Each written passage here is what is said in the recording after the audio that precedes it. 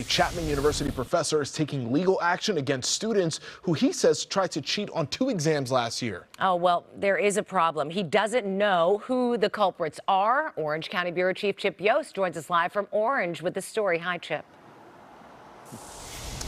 Yeah, hey there, Sharon Pedro. You know, it's pretty well known. Professors do not like to find out somebody has cheated on one of their tests. But in this case, the professor involved did something very unique. He filed a lawsuit in order to try to figure out the names of the students who cheated.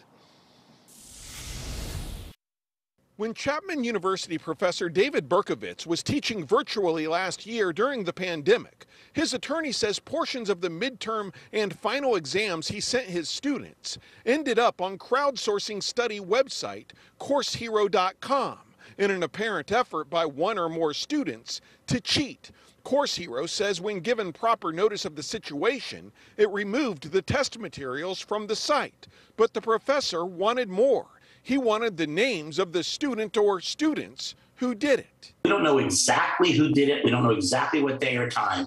And Course Hero was asked for the information, but they said that we needed to serve them with a subpoena to get the information. So to get a subpoena, the professor had his attorney, Mark Henkin, file a copyright infringement lawsuit against Does 1 through 5, that is, the unknown student or students responsible. So we had to make a federal case out of this, because that's the only way to get the information to find out the real names of the students, the dates and times they posted, what information they got back, and then compare the answers they got back with the answers they put in their green books to see whether in fact they have cheated. Honestly, I feel like it's going to be very hard to figure that out because it's like, I'm pretty sure they submitted that anonymously. On campus, we asked students their thoughts on the professor's lawsuit. It's such a prevalent issue. I don't know if suing individual students is going to fix anything.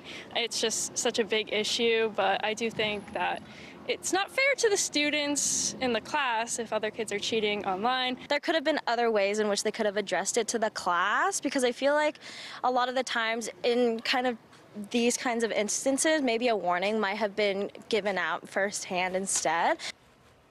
So, Chip, has there ever been another lawsuit like this? Well, according to that attorney you heard from in the story, Mark Henkin, this is kind of his specialty. He's talked to other copyright attorneys and says he doesn't know of a case specifically like this. However, he says he thinks he's on pretty solid ground. He says, for one, this was a business law class, and there were pretty clear warnings put on the test when the professor sent them out that they were not to share them or put them anywhere on the internet. So he thinks it's a pretty solid case. And the main thing they want out of this, he says, are the names of the students. They get those names, they'll take it to the administration and see what the administration might want to do as far as punishing them.